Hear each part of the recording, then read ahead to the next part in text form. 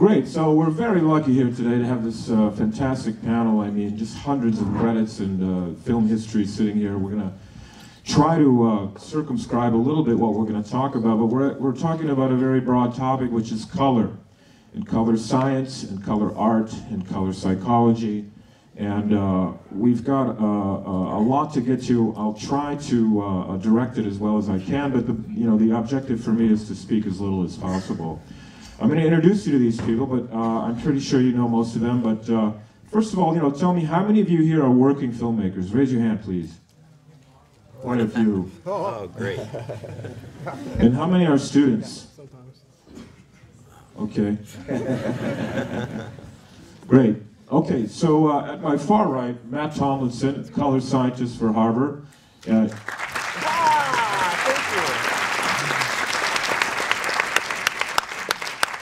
Elodie Ichter.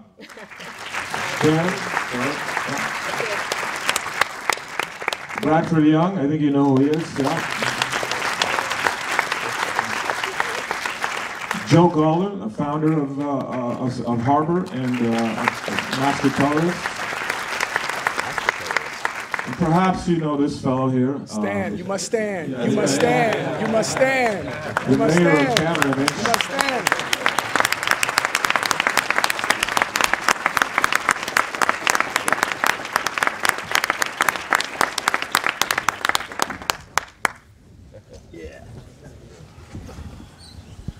So, just to give us a little bit of context, I wanted to talk about, the evolution of the color science. And, in the old days, Ed can attest, that when it was a film, the relationship between the cinematographer and the color timer was kind of sacrosanct. And often the director was not even allowed in the room. Is that right, Ed? We tried to. Yeah. And you had a position of trust, and you weren't ready to show the pictures to your other collaborators until you and the color timer were ready. And that, of course, has evolved with the evolution of digital technology. And I think in the beginning, when the DI first came in, and there was this tremendous amount of control over the image after the fact, it struck fear into the hearts of cinematographers. You still needed to have the trust and the amazing control that you had over the image, and it took a little bit of working out to make that relationship work. And I think that Harbor is built around the idea of that trust, so that from the beginning of the process, from the conception of the images and the design of the images, through the cinematography on the set and through post, could be more of a unified procedure and system. And we're gonna get to that, but I think first, we should talk from the role of the conception of the images and talk about color. I know that Ed wanted to talk a little bit about the psychology of perception, what color is, what it means, and how cinematographers communicate with it. Now I know, Ed, some cinematographers say that that the color can be a symbolic and a solid, repeatable evocation of emotion in the viewer. But you were talking earlier to me about a different way of thinking about it. Well, tell the people what you were telling me earlier, Ed. Tell the people. Well, oh, you got me in trouble now. No, I was saying that, look, image or color is not empirical. That goes back to like 1810 when Goethe wrote about color and the theory of color, to Joseph Albers writing about it in the 60s, interpretation of color. So, I've heard people talk about, the moon is mother and the sun is father, and well, that's fine if they think that, but that isn't necessarily even the way they thought about color in painting. They thought about it as, how do people perceive certain colors, and it wasn't an empirical or it was more a theoretical approach, which got a lot of, at that time they were looking at color through wavelengths and trying to understand what color meant because of the wavelength of the light. And what was so revolutionary about Goethe is that he said, you can't make that distinction, but what you can do is observe color and see how it affects people's emotions. So that's what I've always tried to think about color, is how color can affect people's emotions. And, you know, just on a basic level, like warm colors advance and cool colors recede, and they have different effects against each other. And what Joseph Albers talked about was how color can change just by the representation of one color next to another, which even happens to you when you have, let's say, a green scene, and the next scene you have is a neutral scene. That neutral scene will actually look magenta because you have a color in your mind that you know, responds to the white light, and you see it in its opposite. So those are all things we could talk about, but I'm more interested in what you said about the difference with film and digital, how you work with a director, which I'm sure most of you deal with, is there was a delay. You know, you would look at the print or the film with the work print with the director and the colorist, and then you would give them notes, and then it would be like a day delay till they made a new print, so you could discuss the color again. Well, now it becomes more problematic and difficult if you have the director immediately in the room to make the change, so you have no chance to respond to what you're doing. And you know, that's something I think we could all talk about. Is it more difficult, the process of coloring a film, because everyone feels that they have that immediate reaction to what they're looking at, and not everybody sees color or exposure the same way. If I could just add, jump in, Joe. Yeah. Is this hello? Is that working? Yeah. To Ed's point, just that I had this interesting experience of working with Woody Allen on his first DI, Midnight in Paris, with Darius Kanji. And Darius and I did our first pass on the whole movie, and then Woody comes in to review what we had done once Darius felt we were in a good place. And we watched the entire run of the DI in complete silence. Woody sat there with his hands on his lap, and then when lights came up, this guy gave us notes from the very first shot of the movie all the way through to the end of the movie in order, and not like hemming and hawing and questioning. I had pages and pages and pages of very specific notes, and just like that discipline that Woody had from photochemically timing and not quite understanding that he was in this DI experience yet. Like, it blew our minds. Darius and I both were like, holy cow, like, how did he remember all of that stuff? That was a really cool experience. Bradford, you know, tell us a little bit about the differences in when you're shooting film or when you're shooting digital, how the post works, and whether that procedure has evolved to a way that you can exercise your creativity in an effective way. Well, you can hear me? Yeah, I think so. Yeah, you can. Oh yeah. Well, you know, unfortunately, I was on. I trained on film, but I was on the back end. So by the time I got to a point where I was, you know, working in a space where I could do photochemical timing, it was kind of not happening for us. You know, there was this whole, this whole conversation we keep having like every 5 years, like it's over, and then Ed scoops up all the gear and says it's not over. Wait, but yeah. So unfortunately, I didn't really have a chance to do any photochemical passes on any of my films. You know, everything. By the time I got to features, we would shoot on film, but we were in a DI environment, which is a privilege. Honestly, you know, there's a lot to learn from there. So it's hard to have a real educated analysis about it as it responds to finishing.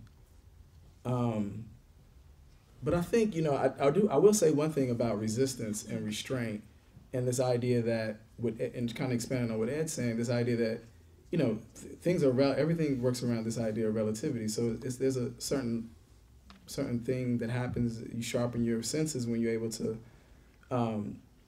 work in a particular format or work in a particular creative space. That thing goes away for a while, and you come back and create another relationship with it. There is a certain sharpening, there's a certain thing that happens spiritually. certain thing that happens in the material world that is healthy, that I think we are not, we're not honoring, you know. So for instance, I shot, you know, Joe and I did Pariah together on film. We did Ain't the Body's Saints on film, and then we didn't do film we haven't done film ever. Oh no, then we did Pawn and Sacrifice a little bit, and then Elodie and I did with Joe, we did some coloring stuff on when I was on Space Jam.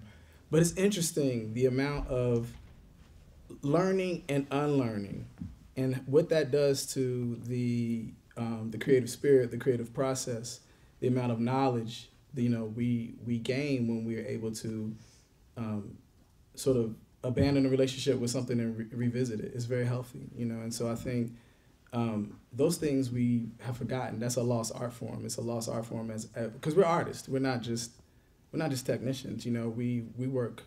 Our relationship to color is based on emotion and memory. You know, like I think, you know, you've heard me say before. You know, my whole perception of color is my grandmother's living room.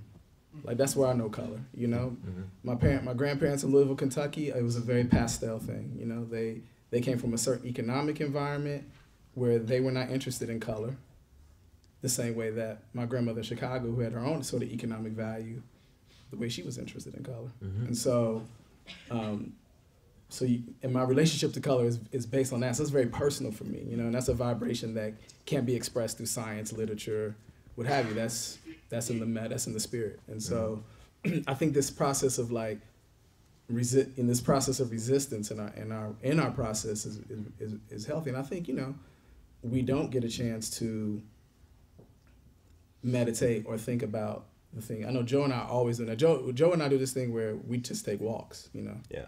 It's like, we're not great anymore, let's take a walk around the block and come back. Or in the middle of a scene, Joe's like, go out, step out, have a coffee and come back in. And those things, you know, I think those are the things in our process that really help us sort of,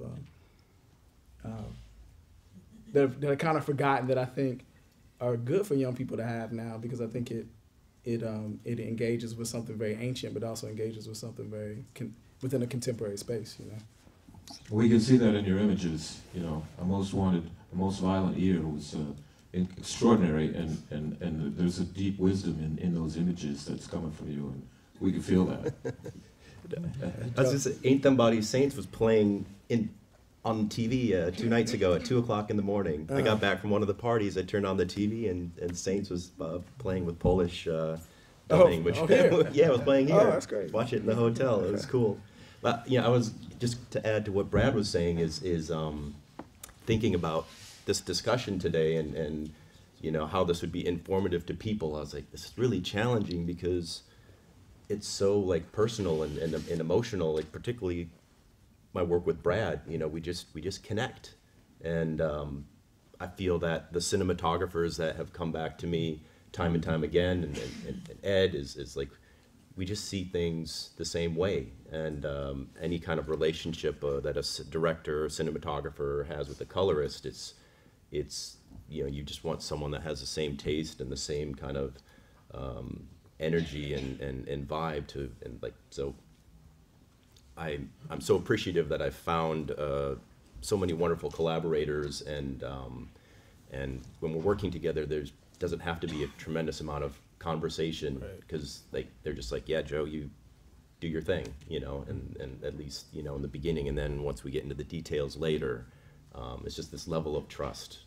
And then also going from the comfortable confines of a deluxe and Technicolor, which were great experiences for me, to then starting Harbor with this idea of like building this environment for filmmakers to feel at home, and the filmmakers then bring something to Harbor, just made the personal experience that much greater for me, and the responsibility I felt. So I was like so appreciative.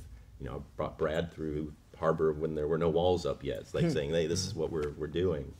And so it is just such a like personal experience. And I'm sure all the cinematographers in here and colorists like know that, like they've got their guy or their woman that's like the one that gets it, you know, so that you're always going to fight for that colorist, and hopefully, you know, hopefully things work out schedule-wise and budget and all of that you can make it work.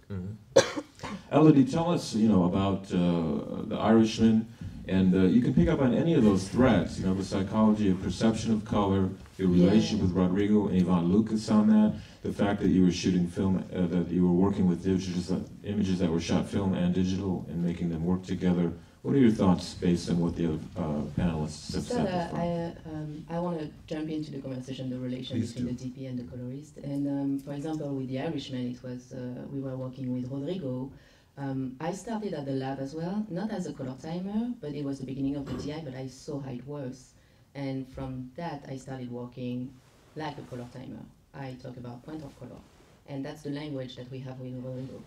So when the more you work with the DP, the better you're going to understand his vision. And so if you speak the same language, then you don't even need to talk after that, kind of. Yeah. And with Yvonne and Rodrigo, you know, tell us about how it worked on that particular project. So for The Irishman, what happened is I was, from the beginning of the project, me and Yvonne and Matt, we set up the look with Rodrigo. So before the shoot, we had session to set up the look of the movie because we had 4 different looks on that project. And then I went to New York and I did the dailies for Rodrigo. So we were in constant communication every day about the look that he wanted for each scene. And then after that, when the DI happened last summer, we all 3 were working all together. So it was very, like we had 2 rooms and Rodrigo was going from one room to another to work with us. Mm-hmm. So he was doing a scene with Yvonne, then he was doing a scene with me, and then checking what Yvonne did, and then going back and forth in the room. Mm-hmm. Yeah.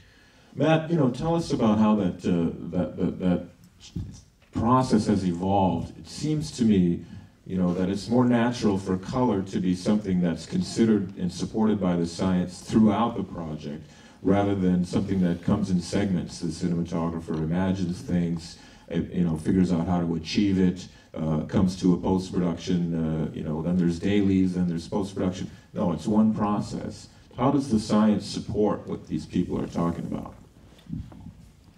Well, I mean, first I'd like to take a step back because this is actually a really amazing experience for me because I get to be the nerd in the room. You know, like, and We can't do it without the nerd. Yeah. and it's actually really cool because I love hearing this conversation of like, we're here to tell stories, and we're here to tell stories, and we're focusing in on, you know, color tells a story, and that drives emotion and can take us to places just as strongly as music can, or framing and these kind of things. And one of my, you know, I'm the color scientist. I'm the guy that people go, okay, well, what's the math? How can I get this look?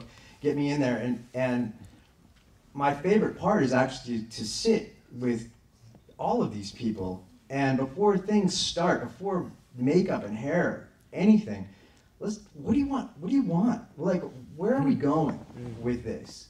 You know, what do we want to say? Do you have reference? I really like this movie. I kind of want to pick up on this from that other movie from the 70s, or, you know, for The Irishman, Rodrigo brought books and books of reference. I want for one decade of the movie, it's this look, and on this page I like what this red is doing in the skin tones here, and another decade I like what the shadows are doing here in the skies, and then it's my job to be that kind of Rosetta Stone, that interpreter, if I can. So, you know, there's this idea of like I'm the color scientist, I'm the super nerd, but my real job is to try to get inside your head. My job is to understand how you think. So if I can understand how the colorist thinks and the DPs and the creatives that come on, and then hopefully as time goes on, I can get that shorthand too. And I can go, I get it. Now I'm gonna go run away to my little cubby hole for an hour, and I'm gonna build some stuff. And I'm gonna come back, and let's take a look at it. And then the feedback starts happening where it's like, okay, yes, I like this, but I don't like that. Okay, great. And the tools are so strong now that a lot of these, like I can start the process, but then Joe and Elodie can keep going with it, and it becomes this interactive almost like a recording session, if you will, you know, and they're driving things in directions in real time. No, what about this? Let's change this. Let's change that. And there are moments where, like, the colors, they can get so far and they're not quite getting it just because the tools are what they are. But I can have other tools. I go, okay, hold on. I see where you're going. I'm going to run away. And I go out and I'm going to come back in 10 minutes. You guys keep playing. I come back and I come with, here's 3 more options. Try this. Boom, boom, boom, boom. And you might go, yeah, okay, I like number 2. Let's mix 50% of number 2 with 20% of number 1. And that's this decade of the show. It's that intense. So you know, and so you know, like, I love the concept of the psychology and the art of it. I you know, because my whole job in this whole thing, I am here to serve in this respect, and you know, if I'm doing it really well, then maybe I'm up front. I love being up front. I love being in there with you. But then I can, you know, there's a point where I step back. And, you know, I kind of fall into the shadows, because all the technical, if I'm doing my job right, the technical setup, and then the DI, but I'm gonna pull it even back further. I'm gonna say, we're in this day and age where the DI starts at the dailies. You know, we're not just, oh, let's get out there and do some dailies and figure it out later. And let's figure it out up front. Let's like, there's some ideas that we're floating here, and let's riff on that. Now, we can always change our mind later on. We have that flexibility because we're smart people and we can set ourselves up to do that. But if we can get as much of this up front as we can, then the entire process becomes smoother, because then the look that's rolling in the mind of what we want this to be in the end is already percolating with people, and they're falling in love with it. As opposed to, let's just throw LUT on there and we'll blast through some dailies and we'll figure it out later. But if we can all just kind of encapsulate it, that's where some real magic can happen. So yeah, that's where I stand. Great. I wanted to ask, you know, Ed and Bradford. Pardon? No, Okay. I just, Go ahead. well, I just want to be contrary. No, I mean, this first round is what I think we all go into the process with, but it's really the practicality of how we come out with the results. And I think that's going to be more helpful for people. And the problem is, and you're a great navigator of that, what happens when you go in the color correct with the cameraman and the director, and they have oppositional points of view, which can happen in, look, the most important thing I find to do is to get your dailies as close to what you feel the look as that you want, so they see it in the editing room. Because if they see dailies off in the editing room, invariably the director is going to say, that's the way they were in the editing room, that's what I want. So I painfully, even if I have to go in at night or early in the morning before dailies, to try to get the dailies as close to what I think the look should be. Well, what happens then when the director on the Avid starts changing the color or the density because they think that's the way it could look, or they don't like the screenings that they're testing the film at, so they try to make changes in the Avid, and they bring that to the color session. Then you're in this dilemma of saying, well, but that isn't what we did, but yeah, but that's what I want. So how does Joe, and that's why I continually go back to Joe, navigates that between the cinematographer and the director to come up with a solution to what they supposedly both want? Go ahead, Joe.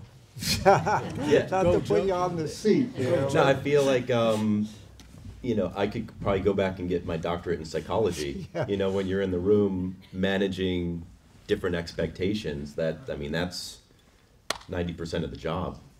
And, but there's certainly hurdles, you know, like Ed's saying, sometimes they crank up the brightness of the monitors in the edit suite, particularly on your movies. We get in there like, what is that? Don't do that. And then you're fighting against that in the DI, for sure. I see that on almost every movie. You know, the cinematographer and I sit together for a couple days, hopefully, and it just kind of falls in. They're like, yeah, this is the way it should be. We're usually working in printer lights, trying to keep this kind of organic approach, because I'm not trying to like pull the image apart. We do the first 2-3 passes, contrast, red, green, and blue, and everyone's like, great, this is it. And then when the director and the editor come in, it's not what they have been looking at for a couple of months. Like, that can happen, even if the dailies are great. They jack up the brightness on the monitor, and so there is always this process of them getting them kind of reacclimated to what the cinematographer's intention was. Because I always think it's interesting, like the DP's coming in and they haven't been watching it every day for 8 months like the director and the editor have.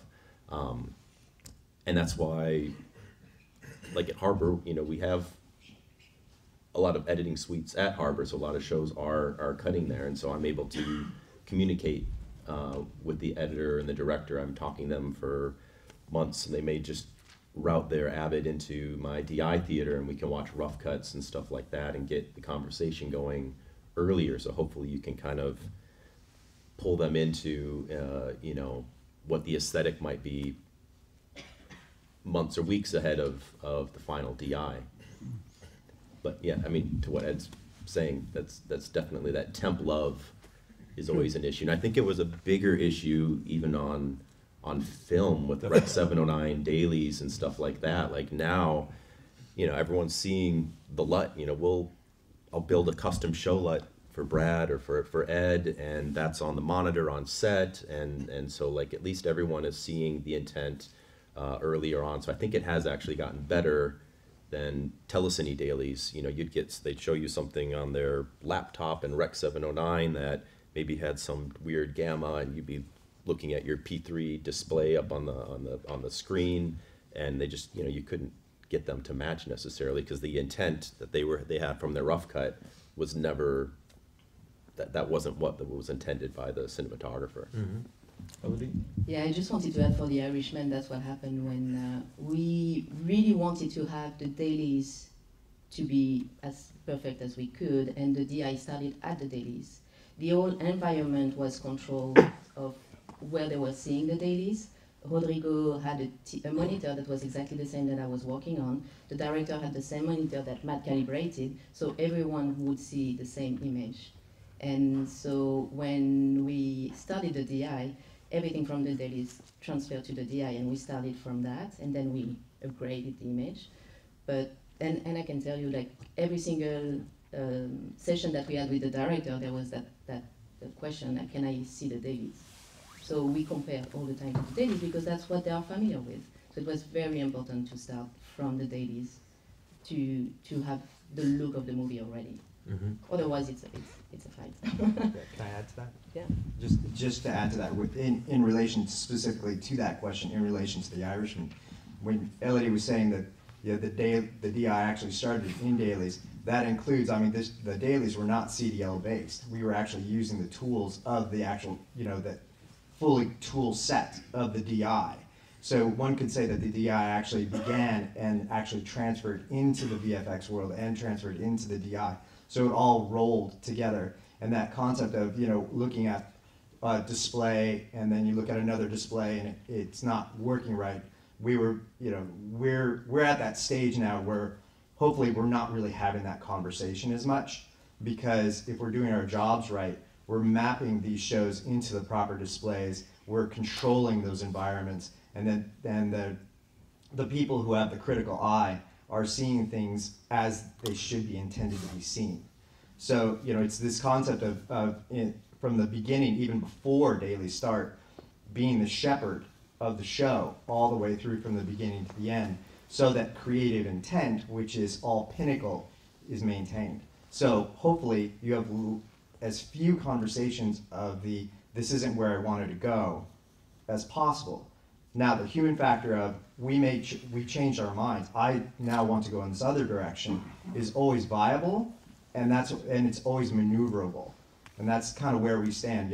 I am water, I flow. So we can do all that. Mm-hmm. Bradford, any thoughts along those lines about intent and how to navigate that difficult period where the director and the editor are looking at these images for a long time and maybe getting used to something that's a little different from what you had intended? Yeah, well, I was having a lot of thoughts as everybody's speaking. And this isn't the way that it happens. I'm going to say this not with the assumption that this is the way it's going to always happen, but because we are still lumpy proletariats, like we got to go get work and take care of our families and stuff. But so we can't always do what I'm proposing, which is, this is why I think fundamentally, and I think this addresses a lot of issues fundamentally, this is the reason why community building is important, right? We work in an art form that's very, very collaborative. And in that collaboration, we have to manage a lot of personalities.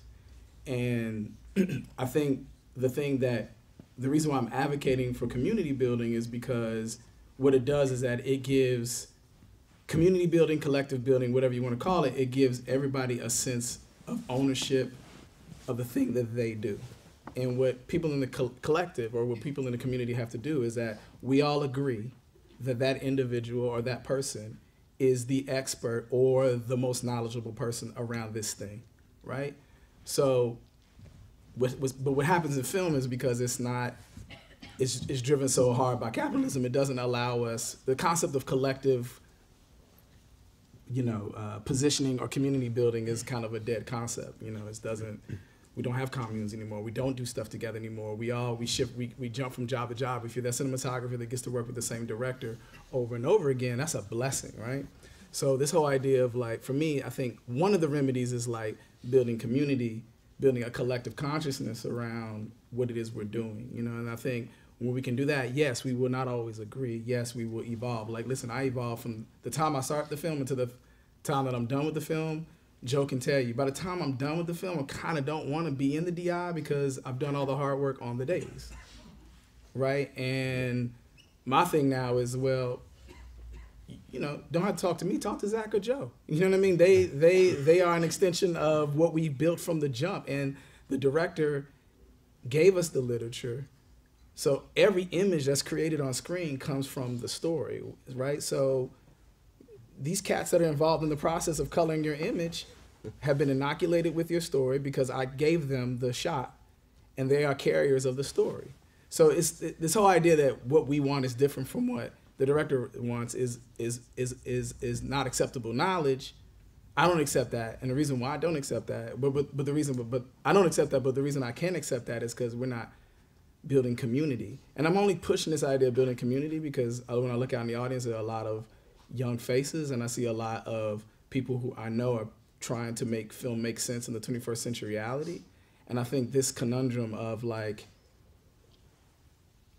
and I have done, I'll just share it with, very transparent. Joe and I have done 2 films, now 3 films, where it's just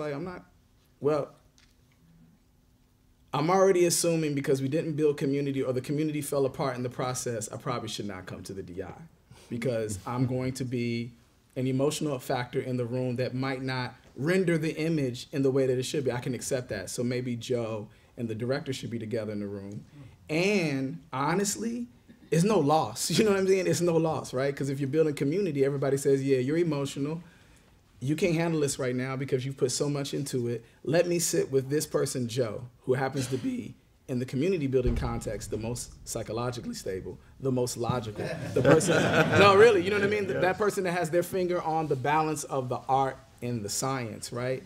And I would love to hear Ed build on this, but hasn't the color timer, hasn't the colorist always been sort of the psychologist anyway, right? Because they're the person that brings the final iteration, the final synthesis in this dialectics of making film. They're the final missing link. And so we should let that person own that, right? We should let that person be entitled with that title, be entitled with that sense of empowerment, and let them bring, for me, which is blessing of working with Joe is, for me, it's the whole idea of not even talking about the image anymore. This whole idea, Joe and I don't even have to talk anymore. For me, I'm just excited because I know Joe works with a lot of folks that I admire, You know what I mean? And Joe works with a lot of cats that I don't know who he's learned a lot from. And so for me, I'm benefiting from Joe's knowledge of working with the previous cinematographer, the previous director. So let Joe do his thing. We're going to find it. And if it's not right, either instinctually he'll know it's not right based on the story, or we'll tell him it's not right. But I think, you know, this idea of collective building, community building is really important because it sort of puts the control back into the hands. Because, you know, cinematography, we can advocate for ourselves in really rigid ways, but I don't think that is going to settle the issue. I think what's going to settle the issue is when we decide we're doing this together, and before we even talk about how we're going to tackle this film visually, let's talk about how we're going to tackle this film psychologically, like how are we going to tackle this film as a community. And I'll just say this one last thing and I'm done. This other thing I was thinking about too, this idea of language, right? This keeps coming up, visual language, the language of color, right? The language of color science. Arrival was about language. Arrival's about this whole idea of like language for me is also important because, you know, I'm an institutionalized filmmaker. Like I went to film school, so my language around filmmaking is colonized. Like I'm using the same language that filmmakers have been using for 100 years, but I don't owe anybody any of that. I don't owe anybody any of that. What I owe is my own. I owe myself to create my own grammar, my own language, which is very specific. Like I'm from Louisville, Kentucky. That's not the same language that Ed's gonna have. You know what I mean? We're very different, but you have to create the language because the language is what ultimately, at the end of the day, is what propels what I think is the collective consciousness around how we're going to move through this process, you know, and it's important for people to know and understand and speak the language so that, you know, we understand that we're all working towards the same thing. If I could expand on that too, is go ahead, Joe. My relationship with Brad, you know, he comes in and he's like, "It's yours now, Joe. Like I already did my thing. Now, like I give it to you."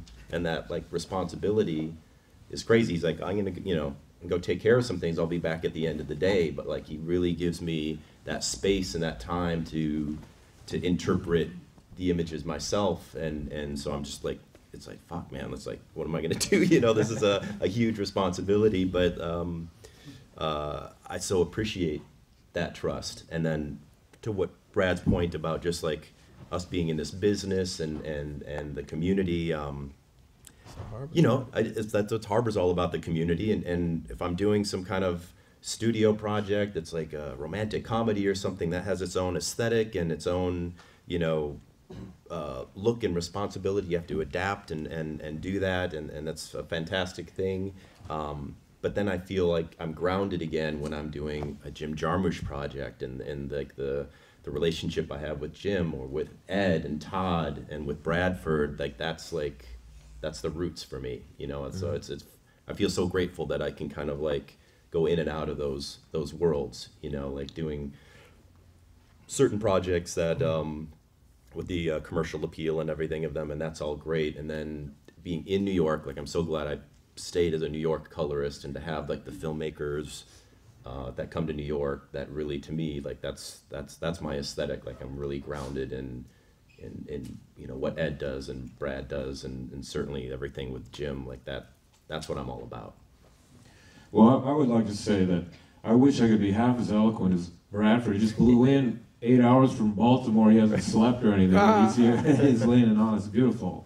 And I would, you know, one of the things that I thought of as you were talking, Bradford and Joe, was that we're hoping to build this community as part of what Camera Image is about. We're all here together. Maybe we should try to do this more often than once a year, you know. But and I think that you know, part of building that community is having that common language, and part of having that common language is the film history. And another thing that, you know, Joe brings is this deep knowledge of the film history, partly because of all of the work you've done with Criterion. And I know that Ed has helped you on some of that. Let's talk about that and the history and the color and how it supports what you do and what we all do today. Yeah, that's another tremendous responsibility. So I started off as a commercial colorist. Michelle Suissa here got me started really doing commercials and stuff in New York back in the day. And then I got introduced to the Criterion Collection. They brought me Solaris, you know, and it's like, yeah, getting started with such a film like that. But, you know, working off an IP and working with these amazing filmmakers, all of a sudden, you know, I go from being this 30-second spot guy to sitting with, you know, Robert Altman or, you know, Tak Fujimoto and Jonathan Demme and all these people. And I was like, now this is cool. Like, I really am enjoying that. And, you know, and Wes Anderson actually, you know, doing a Bottle Rocket with him. And so developing your eye off of working on these kind of photochemically timed films really, like, just keeps my head, I feel like, in the right space when it comes to even doing DIs today. Ed, do you want to talk a little bit about the Douglas Sirk films or working with Joe, or do you have any comments about what Bradford said? I like what Bradford said, but I think it has to be based on respect. And so the communal idea has to be that there's a respect amongst each other for it to work. So when it breaks down is when there isn't respect. Mm-hmm. And obviously working with Joe, even in the last film I did with him, it was very interesting because he was a mediator in a certain sense, to the point was, well, let Joe do a pass and then we'll see. So I gave Joe my notes on the side, and he did his pass, and then everything was perfect. But if I hadn't done that, if I had fought that, I would have been in problems. So you're right, Bradford, about sometimes the hardest part is to step back and let things take their natural course, but sometimes you have to influence those things. Or at least that's been always my process. When I said this the other day, when I was younger, I had to figure out how to do things my way. And as I got older, I learned I could do them differently. I didn't have to do them my way, but I could figure out a way to do it a different way through someone else's vision. Mm. And but you still have to, like, when you put up, you know, it's the Zen idea. If you put up one fist next to another, there's a fight. If you release it, you have the chance of going further. Mm. Now, the criterion, this is always interesting. You know, people that are archivists, they're in a whole thing about, like, that you can't alter their image, you know, so what means would they have had that you have that's different? Let's say windows. So when I did, like, Written on the Wind and not Far From Heaven, All That Heaven Allows. Yeah. You know, I looked at that, and there was really a lot of inconsistencies. You know, they shot those films in a backlot 18 days, and I'm sure they timed those films in like less than a week, and probably they didn't even have Russell Meddy or come in and time it. So when I looked at it, of course, I relinquished and did the things that I thought would make the film look better, because in my mind, I said, well, if Russell Meddy was here, he would have done those things. So I did alter it, but I altered it in a way that I felt was in keeping with what the look of the film was. Those Douglas Sirk films are crazy too. Ed and I were going through them, and it's like, wow, there's a lamp with like a purple light bulb inside of it, and there's like some big shot of like pink light across a wall with the hard shadow. It was like, it's just so cool to like go back to those movies as a colorist and get, you know, sink your teeth into them and be, you know, you absorb kind of that influence. Those were a lot of fun to go back to. And then we also did Virgin Suicides and True Stories, and also just like a fantastic treat. And now so Ed shot those films, so we did have more opportunity to kind of play with some of the DI tools, because, you know, these were his images to kind of do as he pleased with. Oh, correct. Yeah, I think that another question that comes up with this tremendous control that comes along with the DI is, how much is too much? I find that with digital art, often the question is, when do you stop?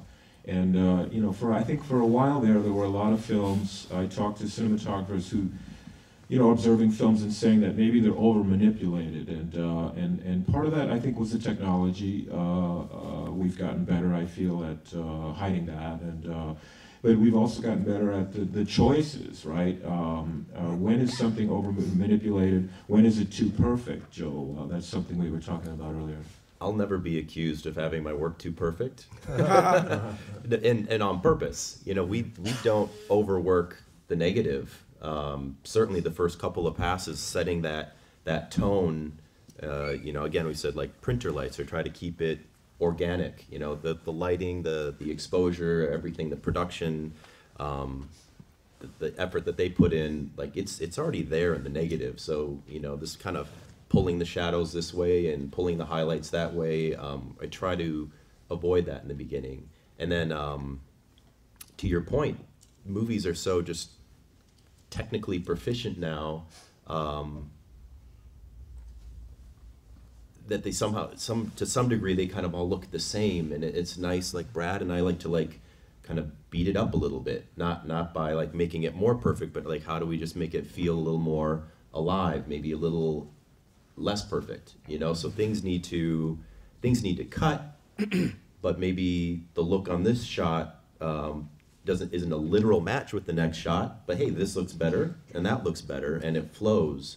And kind of that approach, I think, is helping the projects that we do together have like a little bit of life, a little bit of kind of organic feel to them, rather than keying and separating every little element, and the type of projects that we do together, I think, allow for that aesthetic.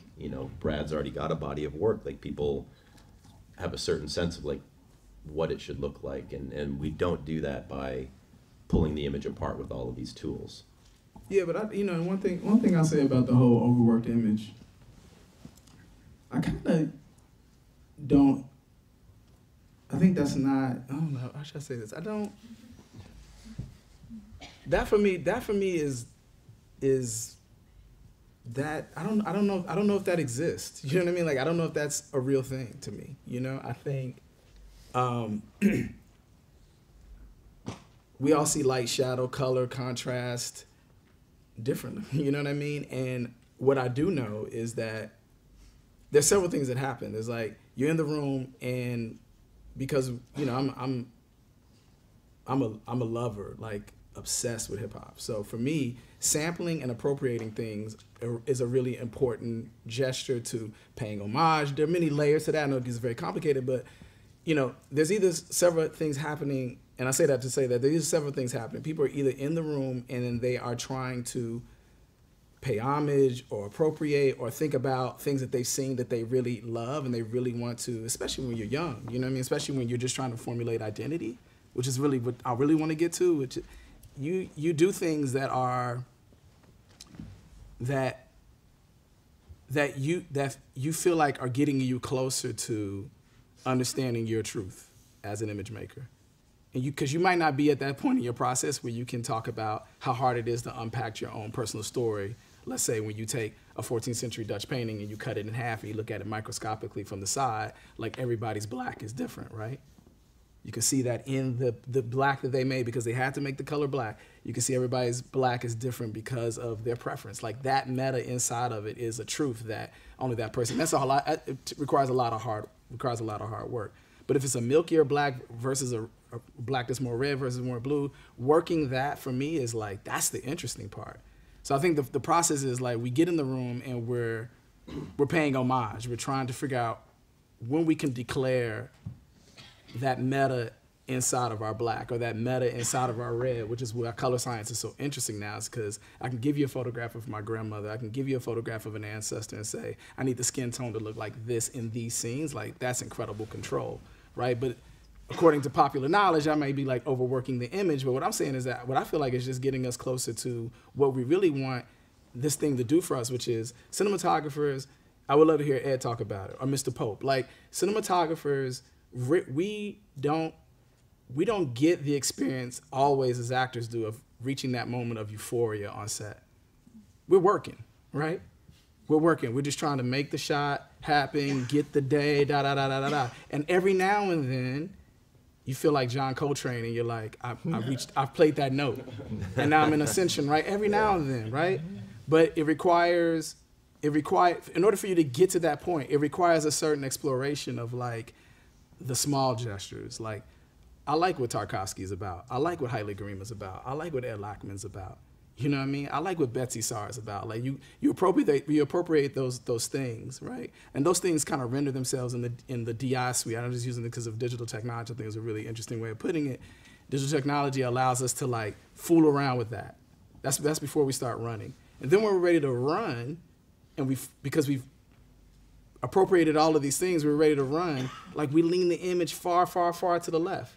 So the contrast compared to whomever, yeah, it's not their gesture, but this is my gesture. Mm-hmm. You know what I mean? And yeah, the highlights are explosive, but this is my gesture. I do truly believe that 99.9% of us are trying to reach that point as an image maker where we're having that conversation with something that is deeply, deeply personal, that's really hard to express to even the colorist or the director or even your parents or your family, right? We're trying to reach that thing that's really deep. So for me, this whole idea of overworking image doesn't really exist, because who am I to say it's overworked? Overworked based on what?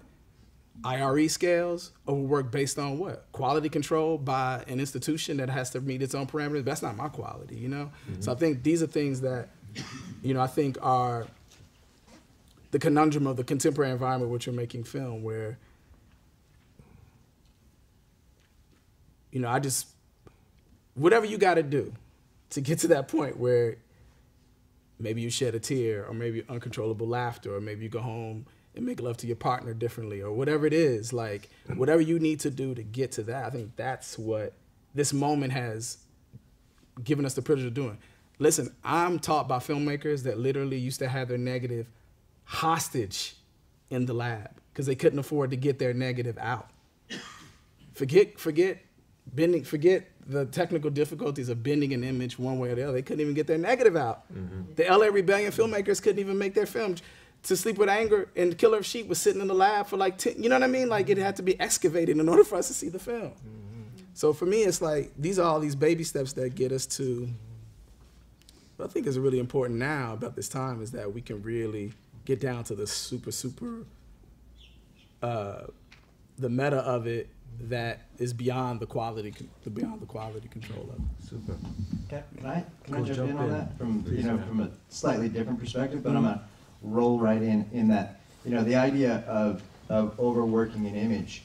You know, my from a color scientist, probably a very odd thing to ask, but like, you know, is Picasso overworking an image? No. Is Monet overworking an image? You know, these are just different images, and these are different artists. And I think we are now in this day and age where it's super exciting because there are so many tools to tell the story from a color aspect, from exactly, do I want reds in my blacks? Do I want blacks, neutral blacks, blue blacks? Do I want blacks that were emulating a 70mm print from 1972? You know, these are the questions we get to ask. We get to say things like, you know what? I want Fuji Hycon highlights, but I want Vision from 1983 in my skin tones. But at the bottom, I like nice, clean blacks. Mm-hmm. We're never in a time where we're able to have that much control over what we're actually saying. And here's the super incredibly part that, you know, that just I live for, is that the last thing that I ever want to say to one filmmaker is, let's make your movie look exactly like that other person's movie. No, like, your movie should be absolutely unique. This should be telling the story that you're telling, and it should have the qualities that are unique to this story, to this movie. So let's create that. And because you know, it is, yes, it is a crime that film is not with us as it was 20 years ago.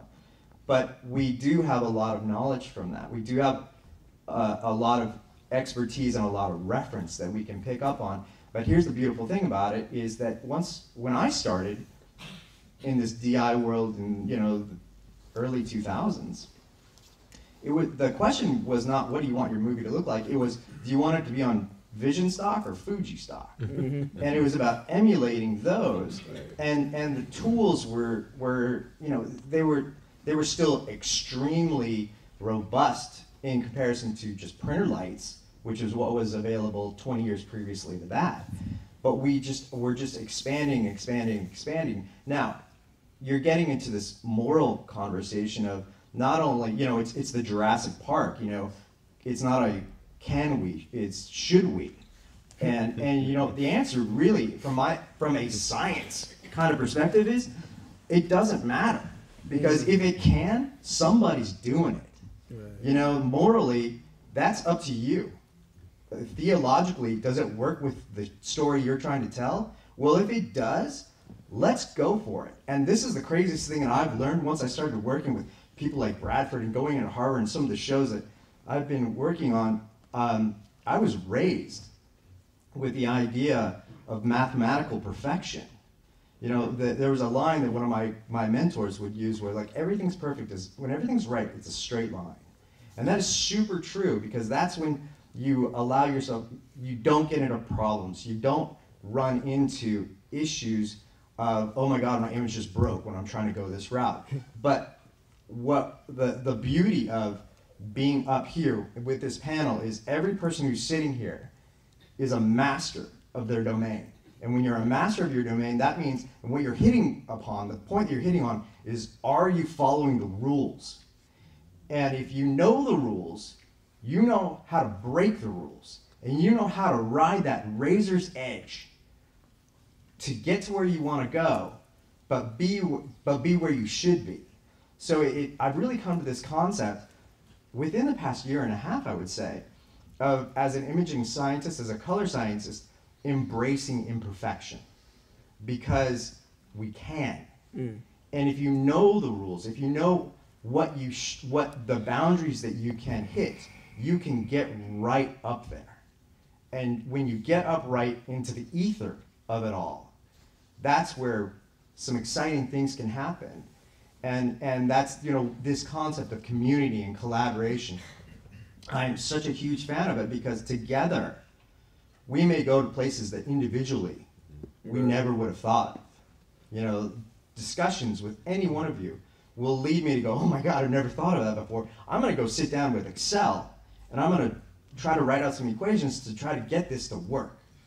And that's part of the process. And that's what I just find it is very exciting in our time. And just, with a lot of young filmmakers out here, there's a lot of, it's hard, but there's a lot of opportunities as well. I went to film school, just like you. I came into film school and I learned on film, but I came into the industry within the digital revolution. Things like YouTube didn't exist for me. There's a lot of opportunity in those kind of realms, a lot of places to explore. So, I think this concept of, are we over-processing things? I think a lot of it is based on exploration. And if we can have these conversations of where we want to explore to, perhaps it can be a little bit more controlled. But the idea of we're here to play, I think that's what drives me. Well, when I look at an image from Bradford or Dick Pope, what I'm interested in is the personal experience that they're having with the image. So maybe that's my analog head, but it's not something you can create in post. You can't put scratches in and say that works, or you put dust in or on the frame line or a hair. You would never reproduce the immediacy of a William Eggleston image or a Robert Frank image because he misfocused, and the misfocus in that image says everything about that image.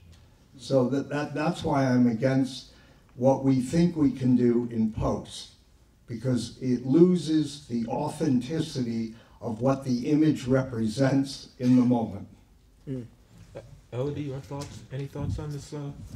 Yeah, I would say for when we work with Rodrigo and we set up the look, so we have four different looks, and we talked about the Kodachrome, and we had books, and we had this idea also that what is the Kodachrome, and what he had in mind was maybe different than someone else, and so we, based on what he was saying to us, we created the look that he had in mind for the Kodachrome. It might not be the same for you, it might not be the same for you. So it's very personal things that you create with the relation with the DP when you start building those looks and using the technology that we have today to recreate that. Also, it's what you feel, it's what your memory brings to you, and that by itself is open to anything and changes with time. So great. I would agree even to Ed's point, you know, as a colorist, you've got to adapt to every new project and every new filmmaker, you know, and understand kind of how far they want to take it in the DI or not, or the tools that they might want to use. Like, I feel like when Ed and I are working together, we are pushing the image, like some intent, you know, certainly with color balance and stuff like that. It's an impressionistic kind of image, and it's so much fun.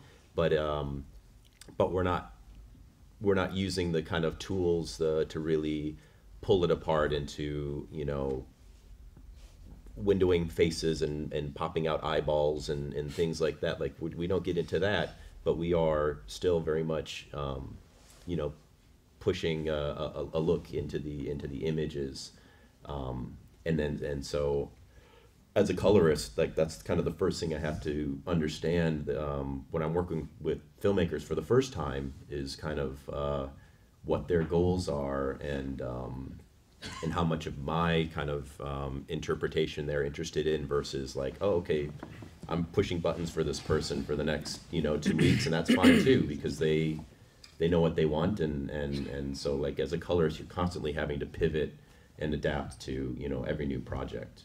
But I also just appreciate then the ones that I collaborate with time and time again, because I know going into it what I'm getting into, which is such a pleasure.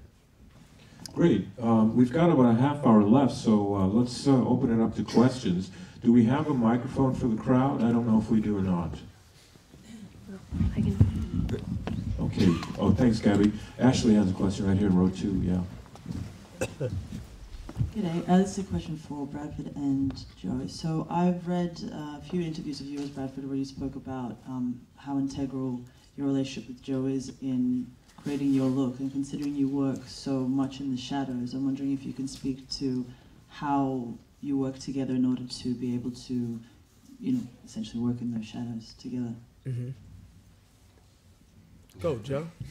He has a secret, I can tell. Because our mantra is always, well, what would Harris do? You know, that gets said over and over in the DI theater. You know, it's like, you know, what would Harris Savides think about this? Yeah, because that's just such a huge inspiration for both of us. As probably everybody here, you know, Harris is the best.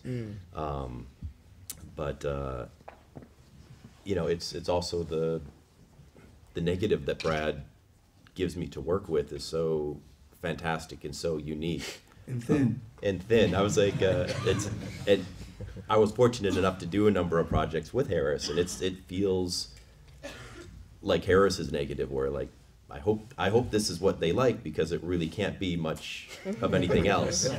But we'll construct a showlet, you know, for every show. Brad will shoot a bunch of tests, and we'll come up with you know, like a certain vibe and look within the constraints of the showlet that Brad will shoot through.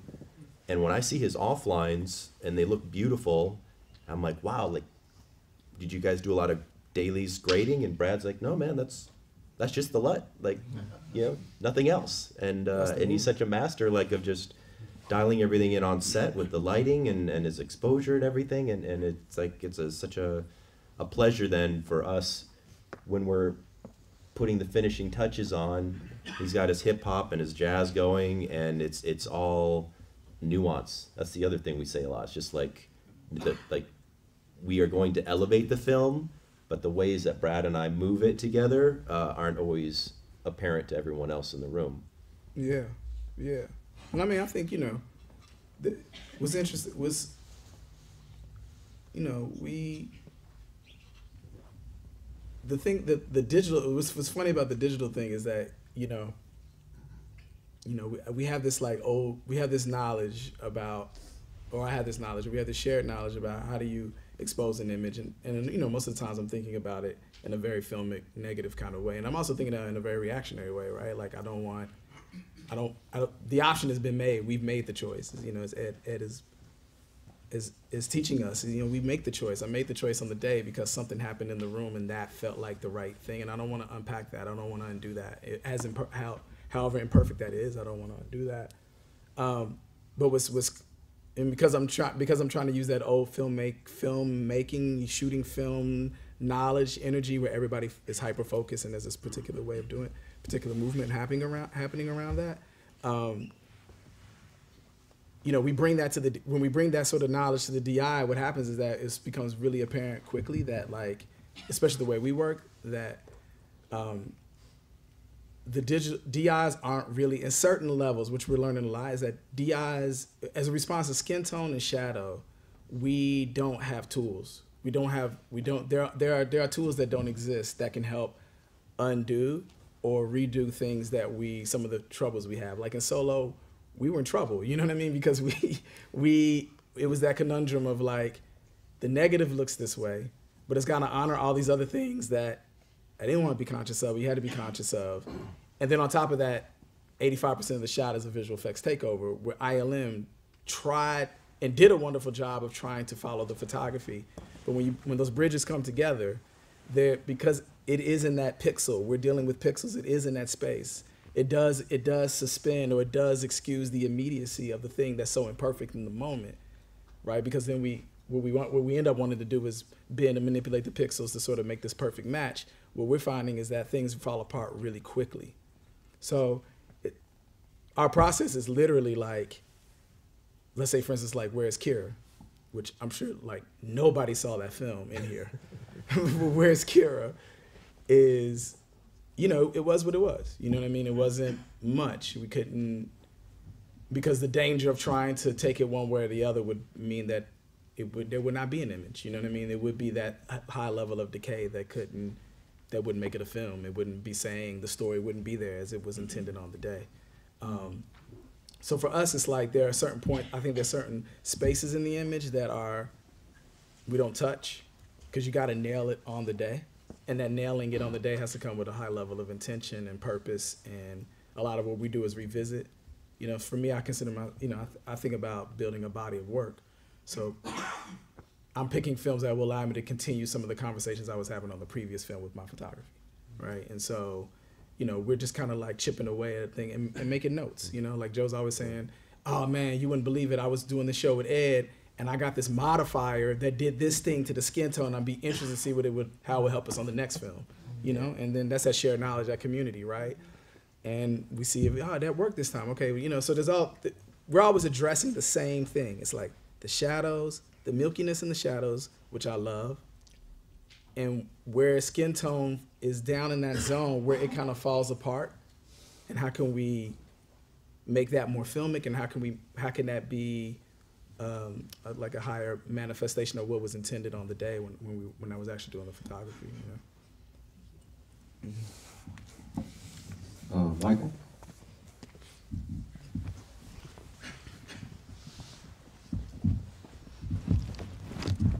So you guys referenced a few times building a community, and I think some of it was in reference to how you build that community on projects, on various projects.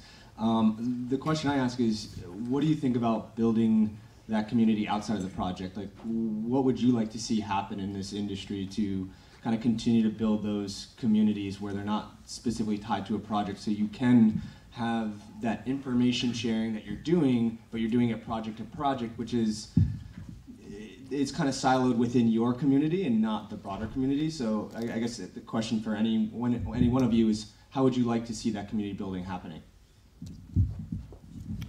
Well, Yeah, you touched that one. well, I think I'm only going to touch on it a little bit because it's like Ed and I need to have a panel with y'all about this one. But I'd love to set that panel. I think the one thing that is this is not necessarily connected to image making, but I think it's connected to like the greater reaction to what seems to be an anti-community building model as a response to filmmaking, which I feel really intensely, is that people aren't investing in talent. People don't invest in talent. Talent, Mr. Lachman. Talent. People are not investing in talent. And what I mean by that is, there's already a formula, right? You and your friends in the community, y'all go out and make a film with the film camera that you borrowed from your friend, right? And you didn't ask nobody for no money, but you got your parents' credit, whatever. You know the process. You go make the film, and then it goes to Sundance, and then it wins an award, and then they put a crown on you, and then they say, that's my artist. But they ain't doing any of the hard work to get you there. They claim all your spirit, all your energy, all your community spirit around making it, but they didn't do the hard work, right? And it just happened that your project just like, it slid through the door, right? Which means that your next project is gonna be financed, maybe, right? Maybe, because that didn't happen with Ava, but maybe you'll get the crown, you get another crown, you go make another film. But how do we subvert that thing where you're not waiting for them to give you the crown, you just know that I'm an artist, I ain't got no money, all my money goes into my art, so when it's done, it's done. Now I need another bag so I can go make the next piece. Who's going to provide us with the bag? No strings attached, don't have to go to Sundance, don't have to be on the festival circuit, don't have to have good box office numbers, allowed to fail, no return on the investment, just that you are a visionary, I like what you're doing, here goes a check, go make something, right? Because then what that does is, that's not just about the singular person, right? That's about the community that you came up with is now employed again. So now they can go feed their children, or they can go start Harbor Picture Company. You know what I'm saying? Like, this is where we're still waiting on the cats who got the big bag to like give us the crown, set up that whole situation again, then that person gets propelled. And remember, when they get propelled out into that world, you're kind of not bringing your friends with you. They're going to tell you, these are our friends, you go work with them. Because I don't trust that you can maintain the expectation, which is, I need my money back, I need you to do what I tell you to do. You know what I mean? So I just think that for me, in terms of like the existential idea of community building that's beyond my own silo, is like, there's so much talent. I live in Baltimore. It's like, it's crazy. It's crazy, the amount of talent. I can name like 5, 6 cinematographers smashing it. I don't even want, like, I'm just happy, all right, I just want to watch what y'all are doing, and then I'm going to appropriate what you're doing, and I'm going to go to the next film and do just exactly what you did because it was so interesting, and it may inform my practice differently. But who's going to give them the money? Who's going to give Angel Williams the money to make the next film so that she can then go hire Kirby, and then Herbie can hire, Baltimore got unemployment issue, Herbie can then go hire his friends in Baltimore to be part of the crew. Like, this is the thing that I think is about the greater community building. You know, not just like, I got the award, I got the prize, I'm the winner now. It's about like, who's working? You know what I'm saying? Can people, who's feeding their kids with this? This is the beautiful part about what we do, is like, we're privileged to make art and be on set with our friends every day, but we also like able to take care of our families and our community. That's incredible. You know what I mean? And that for me is like that investment. Like, who's got it? Who's going to be willing to sign the checks? Like the guy at Morehouse that wrote the $40 million check and excused everybody's student loans. Like, he didn't even blink. He knew it was part of his duty to do that. Where's that philanthropic thing in film? I know some cats that do it, but I'm just saying that, like, like, we need that. That's what we need, you know? I think, again, to Brad's point as well,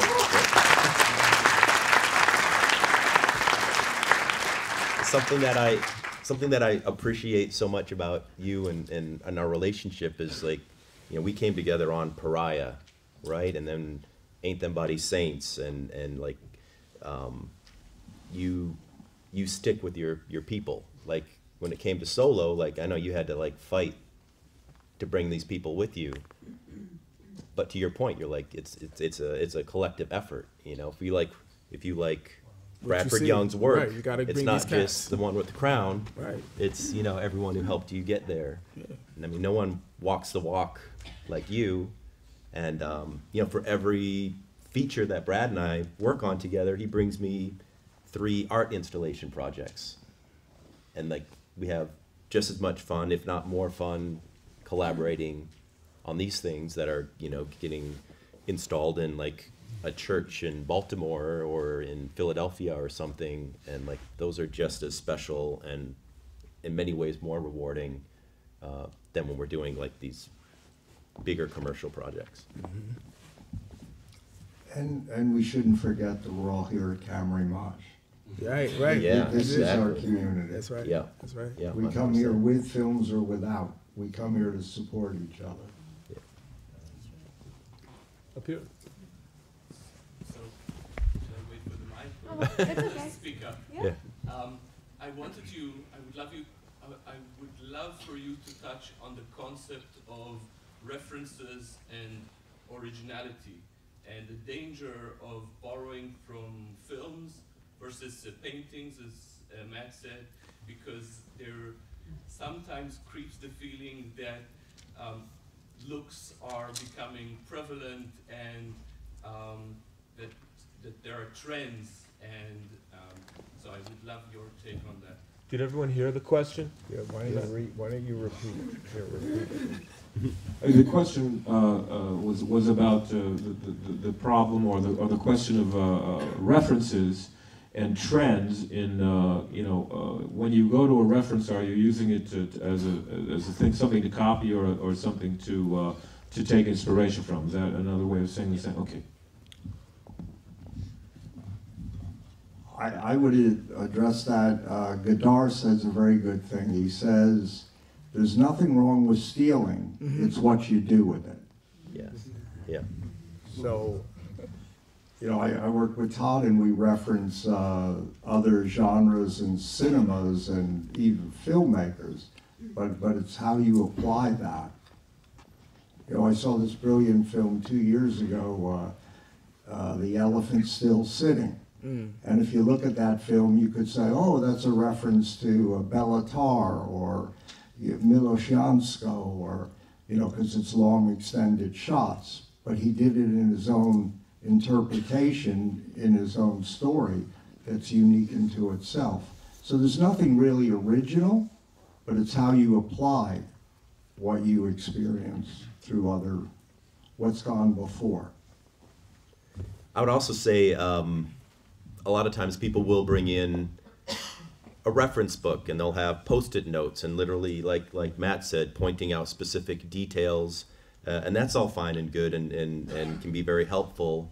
But working with Harris Savides, Harris would bring in stacks of books, mostly of paintings, and he'd say, we're not going to talk, we're just going to go through these pages, and we're not going to point at any one specific thing. It's just, let's just calibrate our brains. He actually took me to the Metropolitan Museum one time. We just looked at paintings, and just to calibrate. So it wasn't about copying.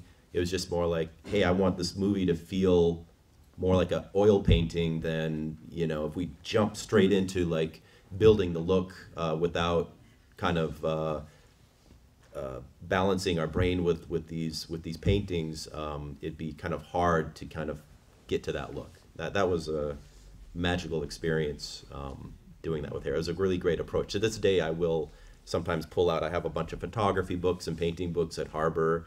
If I've got some downtime, I just pull out the books and just kind of page through and just try to absorb. That's cool. More questions? I think I have more of a technical question. Just about visual, the adaptation that your brain and your eye goes through from when you start the project to when you finish it and you're delivering something. You spend so many times looking at the color, and then how do you reset? How do you do you guys have like specific things that you do? You just kind of like, I need to like walk away for a second and just need to like reset for a moment so that we can stay on track on this. The question is, how do you reset when you've been spending hours and hours looking at these images and you need to reset your eye and reset your brain?